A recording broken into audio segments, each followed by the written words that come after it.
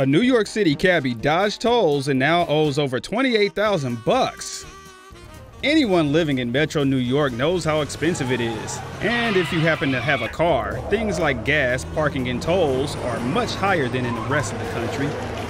All taxis must pay tolls too, and they usually do so with an electronic toll card called Easy Pass.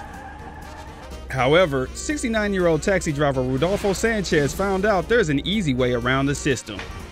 By tailgating so close, the electronics are fooled into thinking one long vehicle is going through. Obviously, the officials weren't too pleased when they found out. Now, the cabbie says he needed the extra money so he could provide a little bit more for his family. But the state thinks otherwise. Sanchez has been charged with grand larceny, theft of services, and more.